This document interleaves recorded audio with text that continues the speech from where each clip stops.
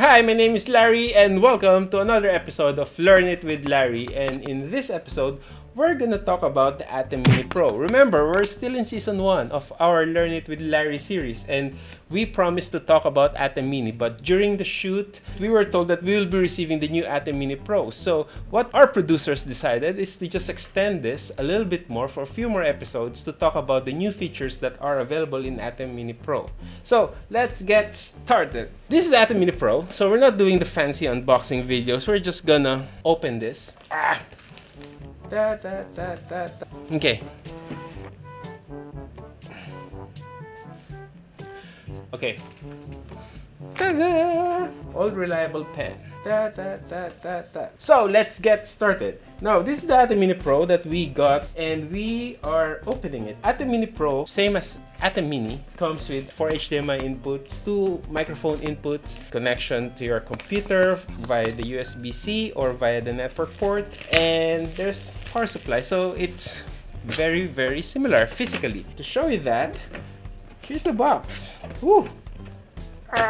Okay, so when you open the box, you get the welcome card and some software installer and the DaVinci Resolve installer. It's all available in here. It's pretty cool. This is it, and then there's nothing else. Put this in here, and now you get the new ATEM Mini Pro. As I said, just to give you a comparison, let's just turn this guy off, and I'm gonna show you the size difference. So this is your ATEM Mini and this is your ATEM Mini Pro. They are the same size. There's basically the same weight, and there are just few buttons that are available right here that's not available in ATEM Mini. So this is it. And you also get your power adapter for this, together with the wall sockets, depending on which region that you are in. The same power supply available in your ATEM Mini. And these are the sockets. You just open one, let's get the UK plug in, and we will hit this.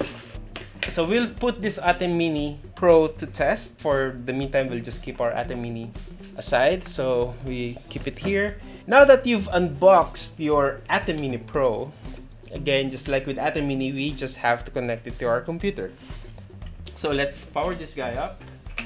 Power, and we connect it via the USB-C out. Now let's go to the software. In our software, we're gonna open ATEM Setup. Now in our ATEM Setup, it will show you this if it successfully detected that you have an ATEM Mini Pro. If there's a mismatch between the firmware of your ATEM Mini Pro and the software that's installed in your system, once you click this tab over here, it will tell you that, hey, you need to update your devices. So it will tell you that there's a mismatch between those firmware versions. In here, it doesn't say anything, so it means that the software and the firmware is matched. Now the next thing you have to do is to open the ATEM Software Control. Now in ATEM Software Control, you just have to click on that, and boom, you have your ATEM Software Control. Now in your ATEM Software Control, you will again notice that it uses the same interface. So you have your 4 pages. You have your switcher page, your media page, your audio page, and your camera page right here. The differences that you will notice is on the output side of these